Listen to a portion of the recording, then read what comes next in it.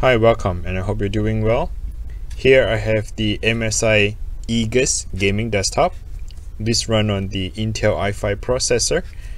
Let me apologize about the angle on the camera. I do not have enough space to film on this video here, so you may see that the computer on a sideways position. Just want to apologize in advance for that. And let me show you the model number here. So if you tilt at the bottom of the desktop, you can see that this says Aegis SE 10 SI. Okay, so this is the model, and I can't really show you the front because there's not enough space to show that. And let me somewhat show you the back of it. So the very top here is your power supply. If you slide it down a little bit, here comes your motherboard, the back of the motherboard. This is the exhaust fan, and if you go further down, this is your graphics card.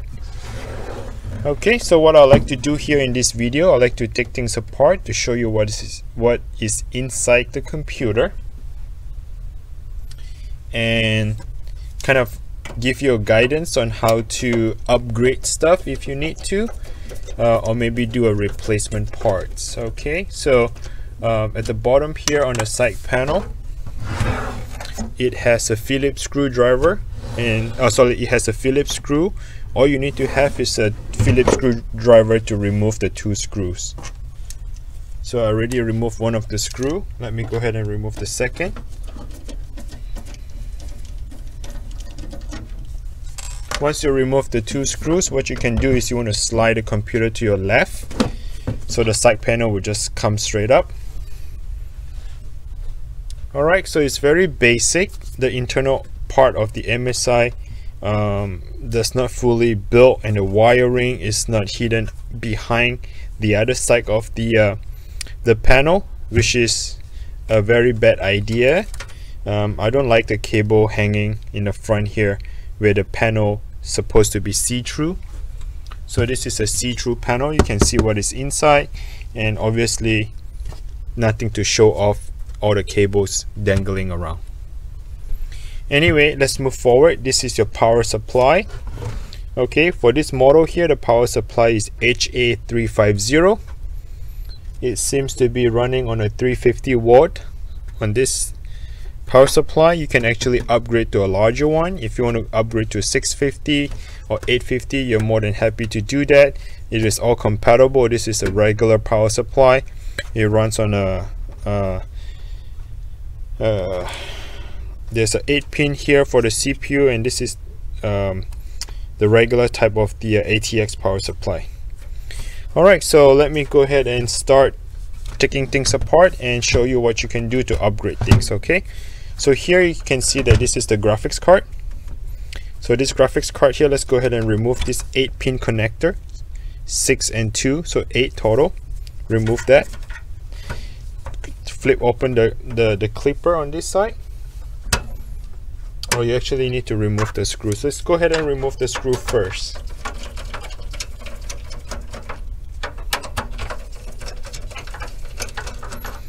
So the computer has a built-in Wi-Fi.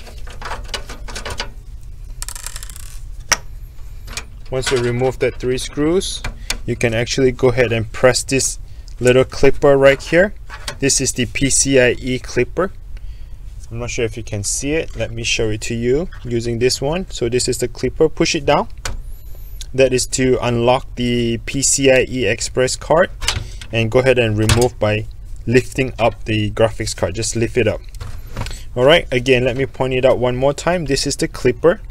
This clipper right here is to hold on to the graphics card. You need to push it down first, then the graphics card can come off. Okay, so this graphics card here, let me see, what does it say? This is a GeForce GTX 1660 Super. Okay, so it runs on an 8-pin 8-pin connector, and you can upgrade your graphics card if you want. If your graphics card is dead or not working, then you can replace this graphics card. Alright, so this one here at the bottom is actually a Wi-Fi. Okay, so this has the built-in Wi-Fi, and where did the Wi-Fi go? It goes into this Wi-Fi card here. So if your Wi-Fi card is bad, you can replace by removing this screw, and that's how you remove the Wi-Fi. Now this is the USB 3 connector. It's supposed to connect to the motherboard. I wasn't sure why it was unplugged, and you can actually plug it back in by pushing it down. Now you see that USB 3.0, there's a little clipper, not a clipper, like a connector, that the safety clip. You need to follow where the clip is. Okay, most of the time the clip face towards the motherboard, not away from the motherboard, towards the motherboard. Find the right clipper and go ahead and push it in, and that's how you install that USB 3.0 for the front of your desktop. Here is a DDR4. Go ahead and push the two side DDR4, and that's how you pop the RAM up. Once the RAM is popped up, go ahead and remove the RAM. This RAM here runs on a DDR4 XPG, and it has 8 gigs, 8 and 8, so 16 total. You can upgrade to 32, meaning you have a 16 and 16. Let's upgrade to 32 gigs of RAM. This is your mini exhaust, 90mm exhaust fan. You can increase up to, nope, you cannot increase. This is the exhaust fan, but you can do an intake right here. So if you need more airflow, you can install a 120mm fan in the front here as an intake for the cold air to come in. Now there's no mounting bracket or anything, but you can still install by using a zip tie. Put a fan in and then zip tie it to tie it down. This is your power supply. To remove the power supply, you need to remove the 4 screws, and that would be the 4 screws in the back here. Okay, so if your computer is not powering on, and if you feel like there was a power outage, if you heard like a burn smell and the smell is coming from the power supply, or maybe like there was a surge and you felt like the surge might have damaged the power supply, you can, first thing to try is to, if the computer doesn't turn on, try to change the power supply. Maybe the motherboard is still good, but then the power supply just got burned out. Right, so there are 4 screws that holds onto the power supply. Go ahead and remove the 4 screws. Once you remove the 4 screws, there's a little clipper right here. Push it down and slide the power supply to your right, and that's how you somewhat remove it a little bit. Actually, you need to what you need to do is cut all the wires, right? Zip tied, because it's already zip tied. You need to cut them, and then that's how you remove the whole power supply out. In this video here, I'm not going to remove the power supply. I just wanted to show you that's what you need to do if you need to replace the power supply. Okay, let's go ahead and put it back in. So to put it back, you need to slide it in first. Just be careful, do not clip your finger. I know that it might be not that difficult. Once you slide in, then you can just, the clipper, you push far enough, the clipper will just go back in. So the next thing I'd like to explain to you is the CPU. If you feel like your CPU is overheating, maybe you want to check with your thermal paste. It might have been dried out, so it's good to apply a new thermal paste and clean it out from time to time. Maybe down the road, like, I don't know, 2 years, maybe if you have owned the computer, if it's dusty, take it apart and just dust it, clean it up. So the 4 screws doesn't come out, you can just loosen up the screw. Once the screw is loose, you can lift the thing up. As you can see that the thermal paste is still moist on my side of it. So if your thermal paste is dry, what you want to do is get one of these alcohol wipes. So this just a regular alcohol wipes. Wipe it down on both sides, the CPU fan and the CPU. Use this thermal paste, the MX-4 or any thermal paste you like. Just apply a good amount of CPU on it, and then the heatsink. Okay. So what else I'd like to explain to you? Oh yeah, if you want to install the So this one runs on a 2.5-inch SSD drive. Let me put the CPU back in first. Oops, I think I need to lift the other side of it, so the bracket on the CPU just dropped. In other words, I need to push from the other side in to screw in the CPU back.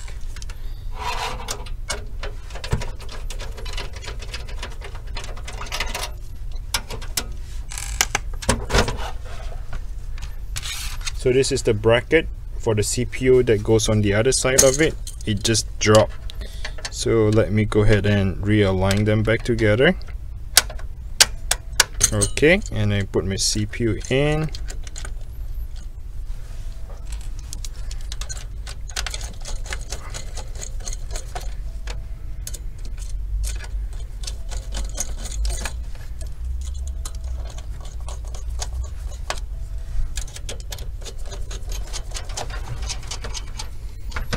So the better cable management is to hide the cable on the other side of the panel, like on this side of the panel. Okay, that would be the better part to hide your cables, not in the front here. So if you want to do that, this is the opportunity for you to do.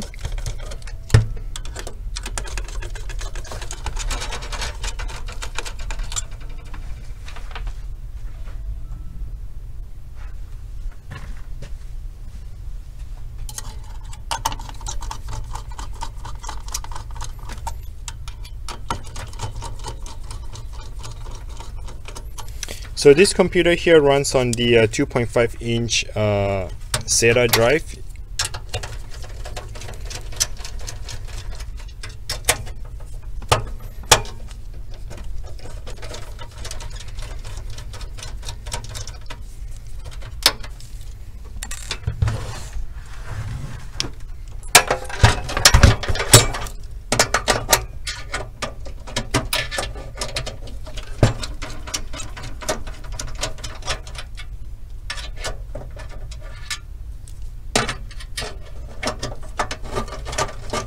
You need to remove the other side of the panel to get to your hard drive. Okay.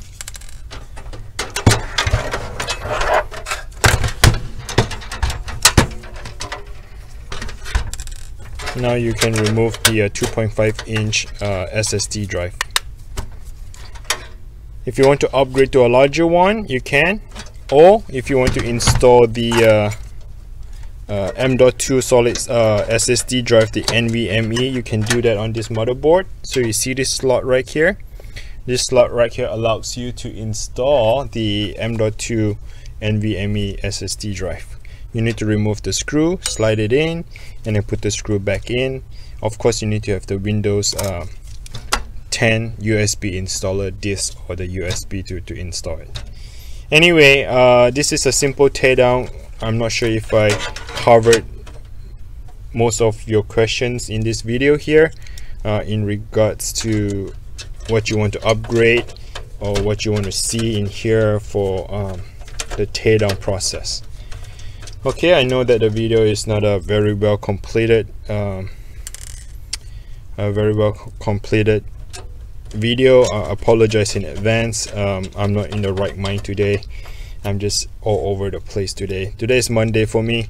Apologize in that. Anyway, if you feel like this video is helpful, again, I'll ask for a small favor by liking the video, smash the like button, subscribe to my channel if you feel like this really helps you, and comment below if you have any question. I'm more than happy to make other videos to answer those questions. So alright, take care now. Good luck with your repair. Bye bye.